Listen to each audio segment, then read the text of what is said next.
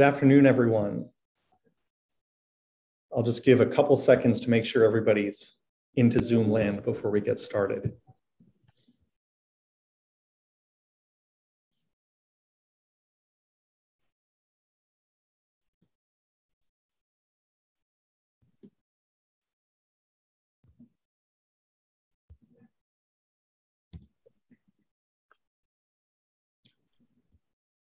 All right, I think we should be good. Good afternoon again. My name is Chris Crawford. I'm a policy advocate at Protect Democracy, and we really appreciate all of you joining us today.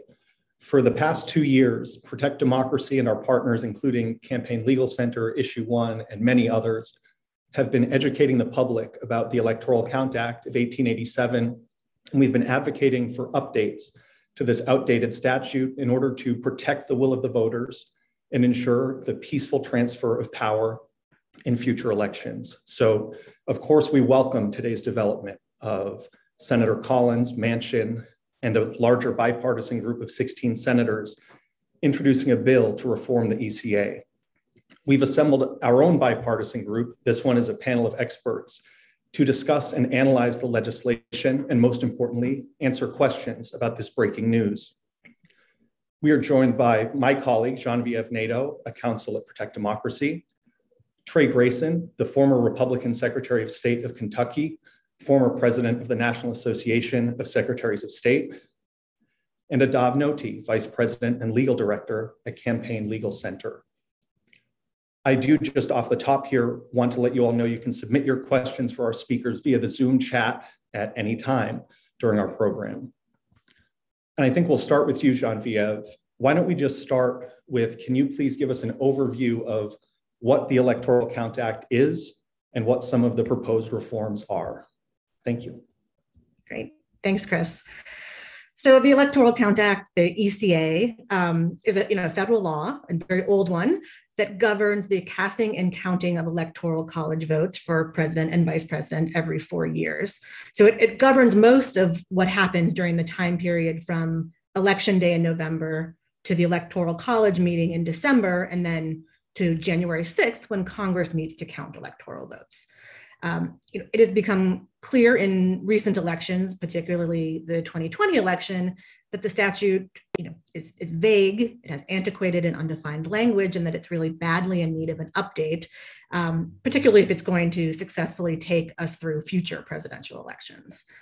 So the bill released today, I think, really grapples with the weaknesses in current law in a way on which there is evidence not only by the bill itself, but by sort of broader landscape, really cross-partisan consensus on how those weaknesses need to be addressed. And if passed, it would go a long way towards, I think, securing presidential elections in the future.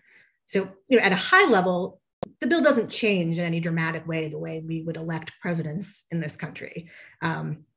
What it does is it brings more clarity and certainty to the process, and I think strikes a good and better balance between the different people and institutions involved in the process, particularly states versus Congress, and the role of the courts, the vice president, of course, as well. And it really sort of at a high level reins in what we've now identified as opportunities for misunderstanding or even exploitation of the statute. So I'll sort of stop there with the high level take on it. Great, thank you very much. And Adav, you've been in the weeds of this statute for a while. What's your initial reaction to this legislation? Do you think that this proposed legislation provides the necessary updates to fix the Electoral Count Act? I think it does. And before even getting into the weeds, I mean, just to sort of emphasize something that Genevieve touched on, right? The whole point of this effort to fix the ECA is to meaningfully reduce the opportunities for any political actor, federal or state, to sabotage a presidential election after Election Day. That's the purpose of this. And the bill that was released today would meaningfully reduce the opportunities for any state or federal actor to sabotage a presidential election after Election Day. So it would accomplish that goal. So how would it do that? So there's some pretty significant fixes that would make to existing law. One that was very much at issue in the period immediately after the 2020 presidential election is a provision in the existing Electoral Count Act that says that a state has to conduct its presidential election by election day and appoint its members of the Electoral College based on the results of that election, unless the state has, quote, failed to make a choice on election day. That's the language in the existing ECA, and it's very old language, completely archaic. Its meaning has been lost to time, and the ambiguity of that phrase was exploited, particularly by President Trump and some of his allies in that post-election period, to try to convince states to overturn the popular election results in those states using that language from the ECA. So the bill released today would eliminate that language and would replace it with a much clearer statement as to what the language is actually intended to mean, which is that if a disaster happens on election day such that the presidential election can't be completed on that day, a state can, pursuant to pre-existing laws, extend the voting period to account for that disaster. So that's sort of big fix number one. Big fix number two is the current ECA sort of refers to resolving disputes about who won a presidential election in a state, but it doesn't say how to do that, really. It just sort of says, gives a rough timeline for when dispute resolution should happen, but doesn't say how. The bill would provide for a very specific, highly expedited procedure for if there were a good faith dispute about whether a state's resolution of its presidential election complied with federal law or complied with the US Constitution, there would be an opportunity for a candidate to bring a specific suit in federal court under federal law or the Constitution and to get a conclusive resolution to that dispute in a very short period of time. And that resolution in federal court would then be binding at all subsequent stages of the electoral vote counting process. So that's big fix number two. And then number three, which is sort of related to number two, is, as I think we all know by now, on January 6th, after the election, Congress needs to count the electoral votes. And the existing ECA is incredibly ambiguous in many respects as to how exactly that process is supposed to happen if there are disputes and how disputes get raised. And the bill would significantly clarify and limit the opportunities for members of Congress to second guess the results as they have gone through the dispute resolution process that I mentioned earlier.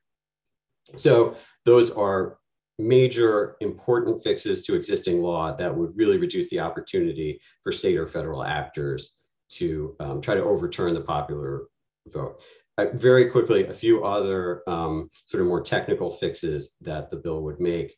One, it would, under existing law, all it takes is one member of the US House and one member of the US Senate to object to electoral votes when they're counted on January 6th. That was a real problem on January 6th, 2021. The bill would raise that minimum threshold to 1/5 of both houses of Congress. So 1/5 of the senators and 1/5 of the members of the House would be needed to raise an objection. And the bill clarifies that the vice president, which honestly, we knew before last election, but just to make abundantly clear, because there were efforts to create ambiguity around this point, that the vice president has no unilateral authority to determine who won the presidential election, of course. So I think those are the highlights. Great, thank you. And Secretary Grayson, we'll move to you. You bring an interesting perspective here because you have had to run elections at the state level. So what do you think of this bill and how it approaches the relationship between states and Congress? And what are some of the implications? First, I'm really excited about this bill.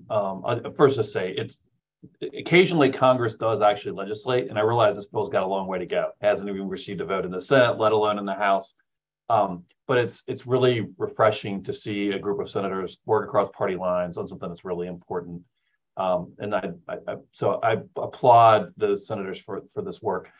Yeah, it does shift that dynamic. Adav was going through sort of point by point what the bill does, but to kind of zoom out, how does it change the state and federal dynamic? It protects each from bad actors in the other.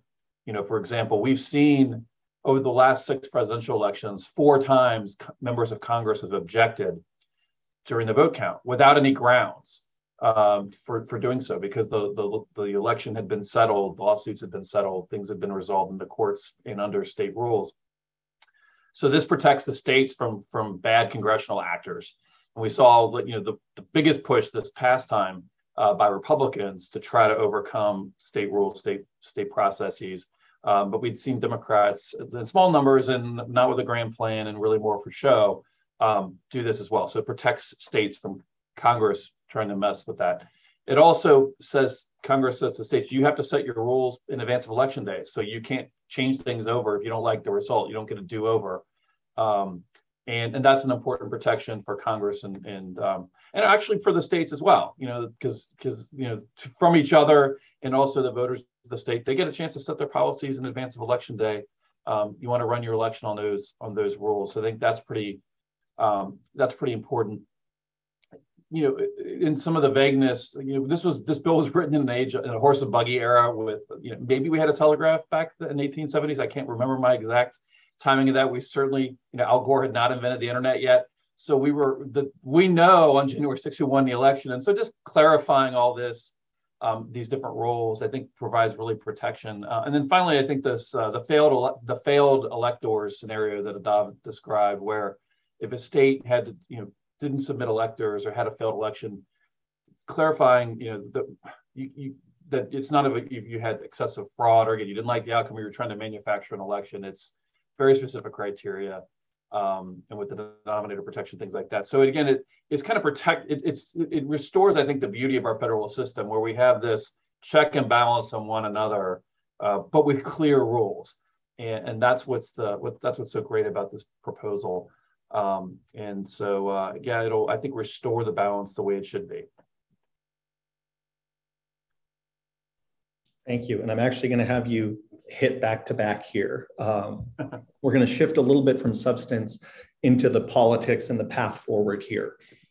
I think a lot of people noticed today this bipartisan group had 9 Republicans, and a lot of people are wondering, is there an opportunity here to get more Republicans on board?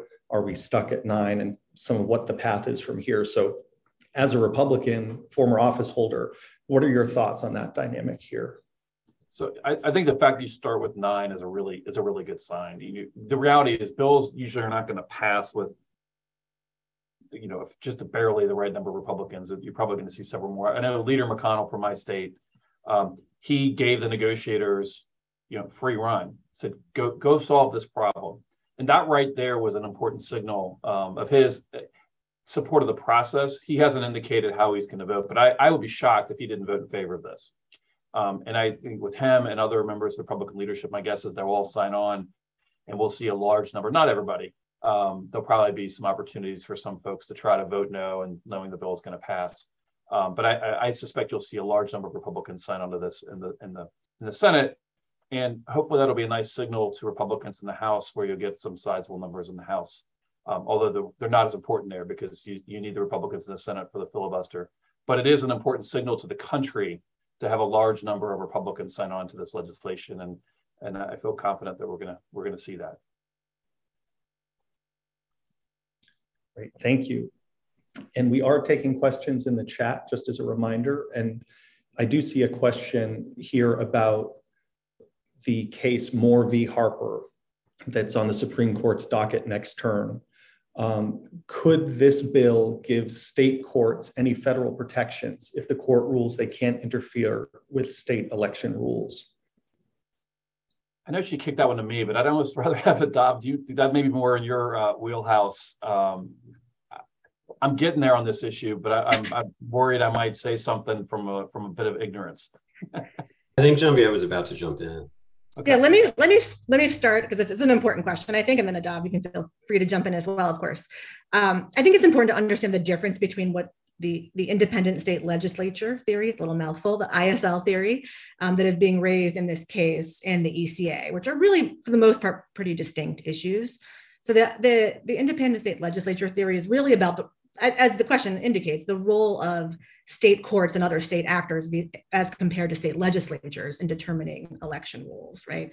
So it raises the question of whether what state legislatures do is subject to veto by a governor or checks and interpretation by state courts under state law, for example. It doesn't address the interaction between state and federal law. So this update to the ECA is really quite separate, independent from the independent state legislature doctrine. What it would do is clarify, in terms of the courts, a role for the federal courts in ensuring that the federal duty under the ECA of states to ascertain their results and send those results to Congress is complied with in a way that comports with, not just state law, but with federal law and the Constitution. And importantly, and I just want to flag a place where I think there's been some confusion between the different concepts that both Adav and Trey talked about, getting rid of the concept of failed elections. That provision in current law is really what was behind some arguments last time around that state legislatures could step in and have the authority to appoint electors. It was not an independent state legislature theory. It was really mostly about a misunderstanding of the current ECA. So this would really, this bill or some form of it, if enacted, would really go a long way towards fixing that. And let me give just a couple reminders of some failed elections that have happened, not necessarily in the presidential race. But Hurricane Sandy hit right before the 2012 presidential election.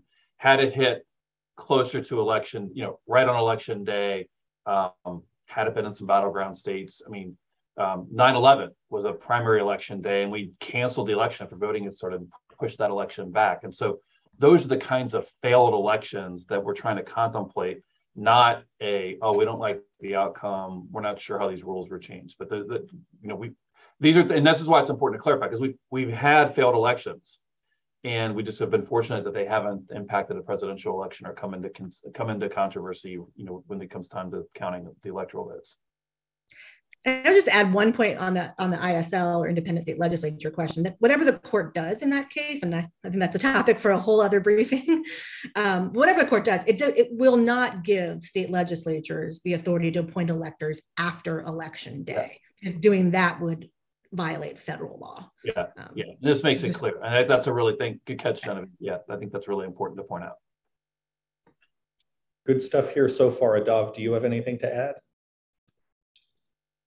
One quick point on that. There are all sorts of ways that the Supreme Court's embrace of some versions of the independent state legislature doctrine, which is far from a foregone conclusion, but there are all sorts of ways that could create problems and even opportunities for subversion of elections. But those are largely, actually to a very significant extent, distinct from the sorts of subversion mechanisms that are addressed by the ECA. Great, thank you. One question here, because there have been questions about previous efforts since the 2020 election focused on the Electoral Count Act. Understanding there was previously a proposal from Senator King, House Administration Committee has put forward some ideas. How are these things related on substance, and how does that bode for the prospect of success for this bill? And Adav, we can start with you this time. Yeah, I'm happy to start with that. So the specific proposals referred to there, the House Administration Committee, which is the committee in the House that has jurisdiction over election issues, issued a report about the Electoral Count Act that included some sort of principles for reform, but I don't believe that a bill has emerged in the House to that would an ECA reform bill has emerged in the House. The other effort that was mentioned was a discussion draft, and it was explicitly labeled a discussion draft, not an introduced bill by Senators King, Klobuchar, and Durbin several months ago. And as the senator said at the time that they issued that, it was intended as a discussion draft to start the conversation or contribute to the conversation around fixing the ECA. The announcement from the bipartisan working group today of the bill that was announced included a specific reference to an acknowledgement of consultation with Senator Klobuchar. And so there are ways in which I think those efforts have been mutually reinforcing. But there is, to this point, only one actual bill that has been introduced, to my knowledge, in either House of Congress. Let me add a couple maybe more political elements to this as well. I mean, one, there's a big overlap among the senators who are part of this reform effort and the senators who helped draft the infrastructure bill. And so they have a track record of identifying a kind of a political and policy sweet spot where you can attract bipartisan support in the Senate and draft a bill that Democrats who control the House and the presidency also support. So I think that's an important element of the prospects. And also, I was involved with the University of Arizona's National Institute for Civil Discourse has a program called Common Sense America, and I was involved with this, shared a lot of proposals for ECA reform with thousands of Americans across the country, Republicans, Democrats, Independents, and essentially everything that's in this final version pulled off the charts in both parties. Huge bipartisan support. So those and that's been shared with staff on the Senate side. I don't know that how advanced it is in the House side, but it's there and it'll be included. And they were also involved in the infrastructure bill and trying to push something through. So those are some just sort of data points on the politics. And I'm sure you can reach out for the reporters on there to Keith Allred at the National Institute for Civil Discourse to talk more about that. Thanks. Anything to add, Genevieve? Yeah, I just want to jump in on the sort of point that Trey is raising about sort of bipartisan prospects. I think it's important not to lose sight of the fact that what we're seeing in this bill actually reflects a pretty strong cross-partisan consensus that we've seen not only in the form of the House Administration Report and the King and Klobuchar bill, but in among academics and scholars and lawyers and others outside of Congress. And it's a complicated topic, it's a complicated bill, and there's more than one way to write it potentially. But I think at a high level, if you look at sort of the common elements that are covered in what was released today and what we've seen either discussed or proposed in the past, there's quite a lot there. And that importantly includes things like eliminating this failed election provision and providing clarity on the requirement that electors be appointed on specific day Congress has required. Clarifying the role of the vice president, raising the objections threshold, reducing, if not entirely eliminating, the risk and threat of multiple slates of electors, and finding that good balance between the authority of states to conduct elections and submit their results and the requirement that Congress count those results, with ensuring that states themselves also, abide by the rule of law. So I think, at a high level, if you look at all these proposals, there's quite a lot of commonality, and I think that's actually pretty encouraging. Great, thank you all. I'll move to a question here from Grace Panetta from Insider. How does the expedited judicial review process in this bill compare to or improve upon the existing judicial remedies and mechanisms for presidential candidates to contest elections? And Genevieve, why don't you go back to back on this one and you can start. Okay, I'll just be quick on this. Well, I mean, one easy answer is that the current Electoral Count Act says nothing about the role of the courts, and so it's not entirely clear how to read the sort of existing authorities of the courts and the ECA together. And so that additional clarity, combined with the expedited process that it provides for, which is critical, and then also the requirement that Congress be bound by the decisions of courts, I think actually goes a long way towards sort of shoring up what's already an existing sort of landscape of state and federal law. I'll let Adav or Trey jump in with more. The only thing I would add is that one of the particular question marks around existing law is what happens if a state just does not certify its presidential election results. That would seem to violate existing law, but the current ECA is a little bit, or more than a little bit, the current ECA is pretty vague as to what happens in that situation. The bill would clarify that if a state just did not certify its results, there would be an opportunity for the federal court to rectify that situation. I don't have anything to add to those two articulate answers. Thank you. Then we'll move to the next question. And Adav, we'll start with you on this one. This drills down a little bit more into judicial review. Are there any concerns that the 6-day window for judicial review would be too short if there are several disputes from the states? Adav, you can start. I think, it's tight. The window in the bill for litigation is tight. I think history shows that the courts are able to expedite these cases as necessary. And we certainly saw that with many, many cases in the 2020 election and also in the 2000 election.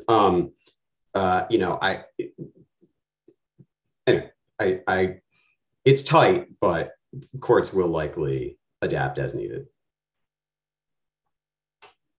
Anyone else want to add anything on this topic?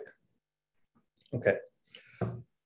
There's another question related to judicial review. Will this lead to presidential candidates just suing in swing states in every election, regardless of whether there's actually a dispute? Genevieve, do you want to go first on that one? Look, Adav might want to, but I'm happy to start. Look, what's in this bill would not change the existing opportunities for litigation in state or federal courts. So I don't think it can affect either way. This creates an expedited process in a very specific and limited scenario, hopefully an extreme scenario in which the federal authority, usually the governor, has somehow failed to ascertain and certify to Congress results that are compliant with the law. That's a pretty extreme scenario, and so it should not be triggered in many circumstances. Hopefully, it won't be triggered in any circumstances in the future. But no, I don't think this provision does anything to invite additional or frivolous litigation in that respect. And if it does, because lawyers sue, because that's what they do, right? And they file tons of lawsuits in battleground states, then the courts can expeditiously get rid of the claim. They don't need to take 6. If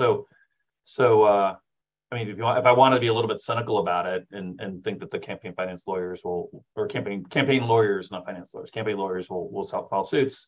Yeah, now there's some rules of the game, and they'll get rid of it quickly, and they'll lose. And I would say, if they really are frivolous, and we're watching this play out on some of the frivolous, the penalties that exist in our court system to prevent frivolous suits, and we're seeing bar challenges and things like that.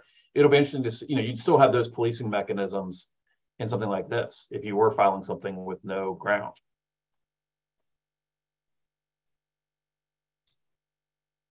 And the only thing I'd add is there's a variation on this question that I've heard, which is this going to lead to winning candidates suing in every state to somehow confirm their victory? And the answer to that is clearly no. There is nothing in the bill provides for a candidate in that situation to sort of preemptively sue to confirm their own victory. Great, thank you. And one more question on what important provisions did not make it into this bill that anyone was hoping to, or there disappointments in the compromise? But the basic question is what's missing, if anything?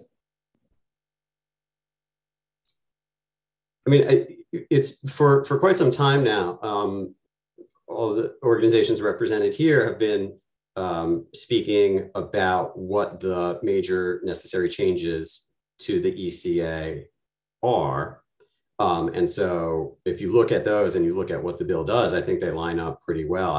I don't think there's any major fix needed to the existing ECA that isn't reflected in the bill. It's a compromise bill. Of course, there are, you could quibble with words here and there. That's the nature of a compromise. But big picture, in terms of reducing the opportunities to sabotage presidential election, it fixes the major problems in existing law.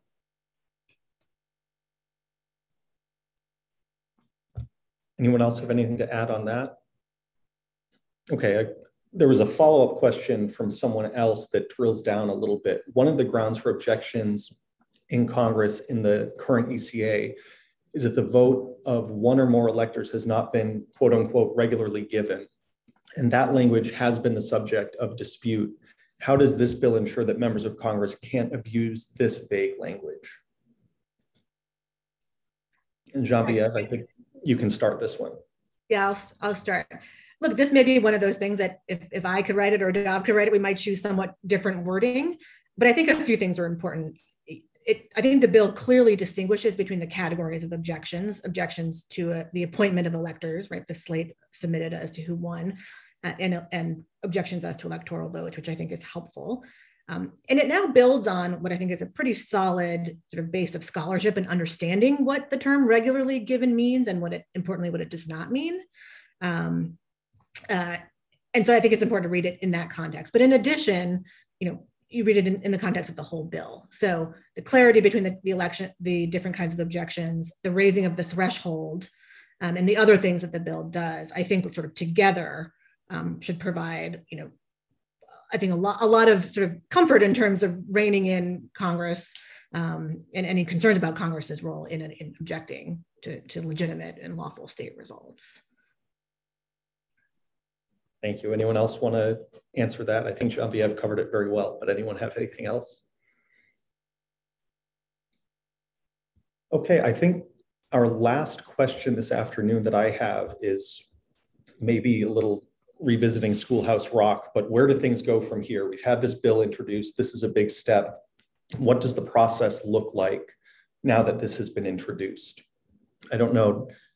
Secretary Grayson, you haven't had a first chance in a while, so I'll go to you first. Well, yeah, so it's introduced, and it's just like any other bill. Now we also know that there is another bill that was introduced that has some other election reform measures in it that are bipartisan, although it's not exactly the same number of sponsors. And so, I think the expectation is that both of these bills will, well, the Senate can wait, often can just waive a rule, but in theory, committee and then gets passed by the Senate. There, will probably be a filibuster test vote, and then it'll go to the House. And then the question becomes, does it get combined with something else? Just because there's not a lot of legislating days left in this Congress, because it's an election year, and so it's possible that this becomes part of some other law. Another must-pass law. So procedurally, it's not clear, but it does require the Senate's got to pass it, the House has to pass it. You'll need a 60-vote threshold in the Senate, simple majority in the House, and then the president will presumably sign whatever was sent to his desk. Great, thank you. Adav or Genevieve, anything to add? I just note that Senator Klobuchar has, I think, said publicly today that the Rules Committee will be holding a hearing on the Electoral Count Act. So, yeah, and that's the committee of jurisdiction for election matters, for those who don't know. Great. Well, thank you all very much. I want to thank our speakers, Adav, Genevieve, Secretary Grayson, as well as our audience. Thank you for being with us and also for clearly digging into the substance to ask very good questions. Feel free to use any of the responses in your reporting, and please reach out to us after if you have any questions. My colleague is going to put Blake Jelly's email in the chat, so you have his email. It's also in our press release if you'd like to follow up. Thank you very much, and have a good rest of the day.